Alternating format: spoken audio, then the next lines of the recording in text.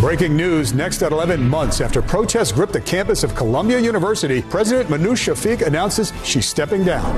And the humidity will creep up when we'll feel the heat. Then the repeated annoyance that's keeping neighbors up all night. Next at 11.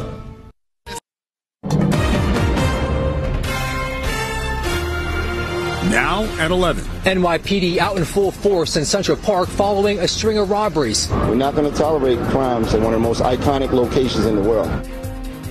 New video tonight of one group linked to a series of attacks. But we start with breaking news tonight, the resignation of Columbia University's president less than 3 weeks before the start of the fall semester. We thank you for joining us at 11. I'm David Ushery. Natalie has the night off. Shafiq now becomes the fourth Ivy League president to step down amid scrutiny over campus protests related to the Israel-Hamas war. News Force Jackie Beckford live at the Morningside Heights campus right now, where tightened security took effect this week in preparation for more protests. Jackie. Yeah, David, and then, of course.